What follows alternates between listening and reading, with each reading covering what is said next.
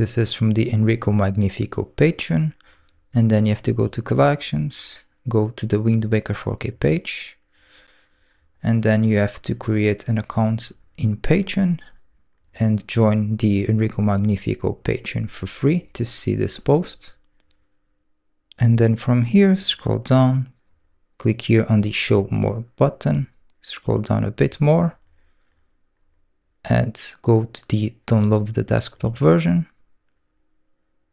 and download the 4K textures.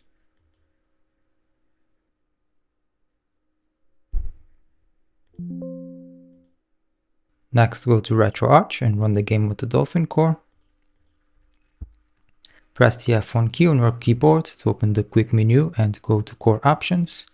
And here in the internal resolution, change it to a high resolution or you won't see much of a difference in the 4K textures.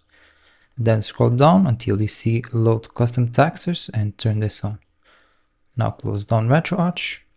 Go to where you have downloaded the textures and we need to extract them. And if you're using 7-zip with Windows 11, you can hold Shift, right click on top of it, go to 7-zip and then extract here. Then go inside of this folder, go inside of the Load Textures folder and copy the folder with the game ID, copy or cut. Then go to your RetroArch folder, go inside of the Saves folder, Dolphin MU, User, Load, Textures, and paste the folder in here or to here. The textures are now installed. Go back to RetroArch,